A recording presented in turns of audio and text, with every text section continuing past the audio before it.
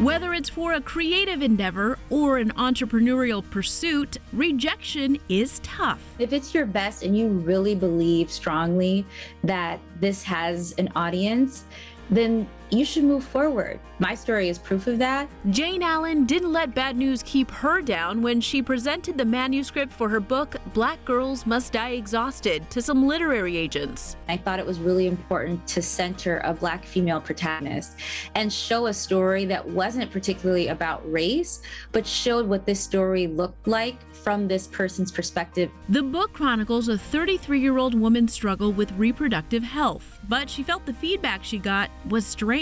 It was not necessarily about the writing quality. It was that they found my protagonist to be unlikable and not relatable. Even though it was discouraging, she controlled her reaction to the rejection. The great thing was that I had trusted readers who had given me feedback. Before that, they find her relatable. She knew there was a market for her story. Using her background in marketing and branding, Jayne decided to self-publish. I had to go into debt to make sure that it was packaged properly. So that was a big sacrifice. But also, it was really scary.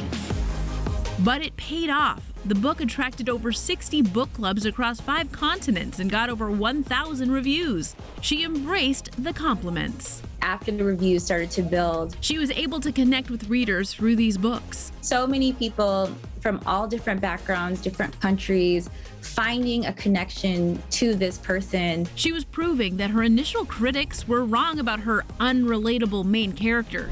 So she continued to use that protagonist's voice to connect with readers, which led to her getting signed with an agent. And a few weeks later, we wound up landing with HarperCollins for a 4-book deal, which is amazing for the entire series. And her first book was not only selected as a Target Club pick, it also received positive press in the New York Times and Good Morning America. The second book in her series, Black Girls Must Be Magic, is out now. When you get the rejection, it's easy to believe that that's the truth of things, but it's not.